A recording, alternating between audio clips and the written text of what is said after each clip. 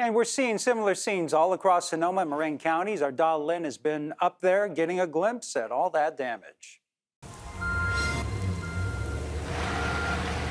From mudslides to flooded streets to single-car spinouts, Sunday's storm caused all sorts of headaches for North Bay residents. When the crash ended up happening, I woke up and the first thing was my baby.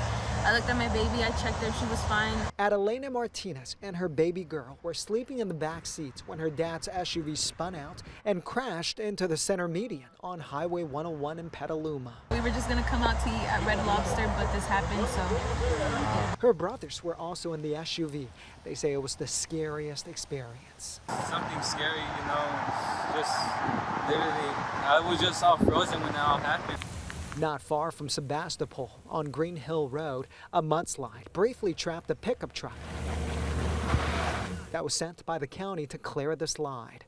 The tires got stuck in the mud, so another cleanup crew had to come in and pull the truck out. It's kind of freaky and a little bit scary, especially now it's getting dark. You can't really see what's going on, and you sort of come across it and you don't even have any warning. Yeah, this is D Street. In the town of Fulton, just north of Santa Rosa, water flooded parts of Summer Street and D Street. As you can see, the water is running up to their front steps. Dennis Hoagland is worried about water getting into his foundation. And with the ground so saturated, he's also worried about downed trees and his family's safety. We've been here for the past 6-7 years. We've never had water up this high before. As for Adelena, her parents had some minor bruises from the crash, and they didn't make it out to Red Lobster. But overall, she's feeling pretty lucky. She's fine, everybody's fine, and we thank God for that. With a couple of more days of rain here, folks are worried about more downed trees and power outages.